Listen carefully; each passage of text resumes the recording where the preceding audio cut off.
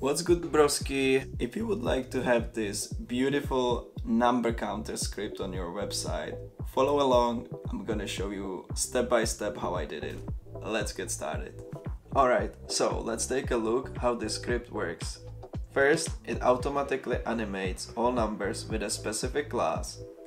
Second, it animates numbers with a delay for each instance, and this way it keeps users a little bit more engaged. Third, it takes the ending and leading non-numeric part of the number and animates only the numeric part of the number.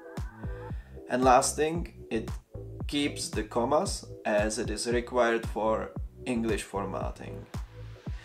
And without further ado, let's take a look how we can implement it. It's 3 simple steps.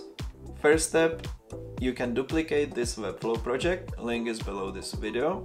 Second step, go to homepage settings, select all, copy the script and paste it into your Webflow project. Last step, select this numbers component and paste it in your project. Or if you wish to create custom numbers component, simply just add numbers number class to your numbers which you want to animate. And that's it. That's how you animate numbers in Webflow. I hope this was useful. Have a great day. Ciao.